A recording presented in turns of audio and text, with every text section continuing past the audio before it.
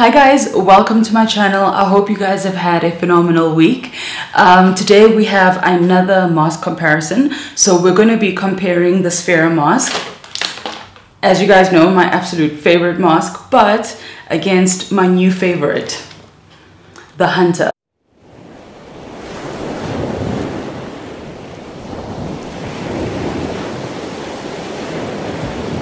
So I got the Hunter about 2 or 3 months ago, and I got it for scuba. Actually, it was while we were in Egypt, and I was battling. My normal scuba mask was giving me shit, and one of the guys said, hey, listen, you can use my mask, and he had a Hunter mask, and it was beautiful. And over time I realized, hey, this is quite a low volume mask, and why couldn't I freedive with it? So I ordered myself one, and in short, I'm loving it, and it's giving the Sphera a good run for its money. So let's chat about it.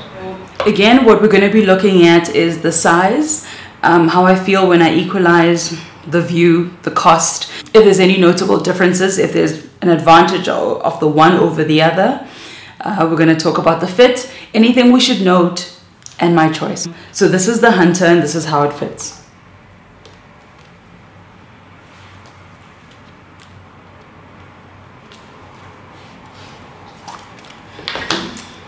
And the Sphera, as you guys have seen it many times on my face.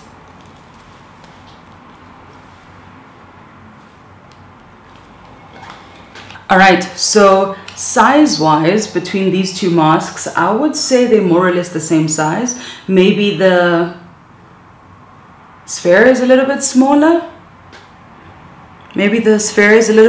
I'm not quite too sure. I'm not sure. But I think for travel purposes, for ease of packing, I would go with the Hunter because I don't think it would break as easily.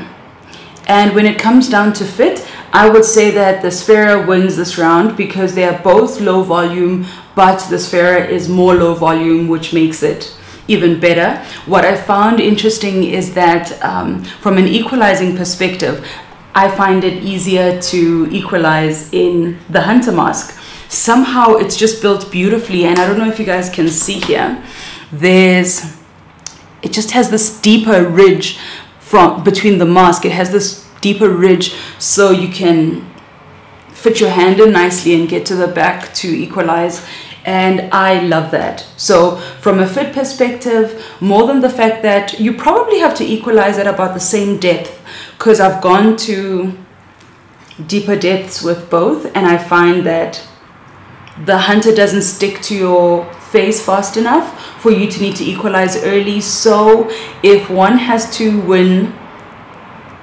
the equalization and fit space, I would go with the Hunter. The Hunter is a better mask from that perspective. All right. Views in the water, I don't know, it's a weird feeling, but I always feel like I prefer the Hunter. I don't know, maybe it's because it also doesn't sit so flush against my face. I don't know what it is, but when it comes to the viewing underwater, I really do prefer the Hunter once again. And are there any notable differences between the two masks? Yes, the Sphera mask has a plastic lens, and the Hunter mask has a glass lens. I've mentioned before that this is I had to replace my Sphera mask because the lens broke during travel, and I don't think that would be necessarily the same thing that would happen with a glass mask. So somehow I feel like this mask would be more durable than the Sphera mask. So on that note, I go with the Hunter. And the question of, is there an advantage between two of the masks? Yes. This is also a great scuba diving mask, so you can have 2 users for one mask without really blinking twice. So I scuba dive with this mask as well, and I enjoy it on both ends. So that's well worth noting. Cost, these two masks are about the same price. They're both in the 600 Rand range. I'm not sure what that is in dollars, but they're about both 600. So there's no winner in the price category. But officially, what is my choice between these two masks? As much as I absolutely adore the Sphera, I found that the Hunter has come in and has taken up space in my heart, and I absolutely love it. I wear it all the time, but every time we go freediving, I carry both of them, and I don't know who's the backup mask as yet, but I love both of them and I use them both probably equally. But I think the most important thing is having a mask that has actually sat at the same level as the Sphera is a big thing for me. So I'm definitely a big fan of the Hunter.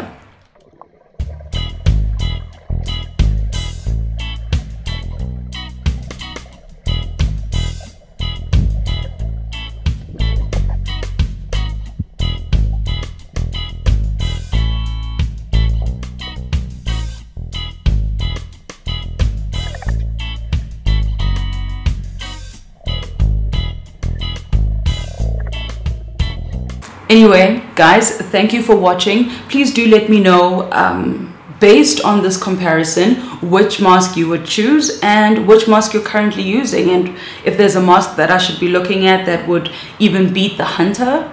I don't even know, but anyway, do let me know. Thank you guys for watching. Don't forget to subscribe, leave a comment, and have a fantastic week. Cheers.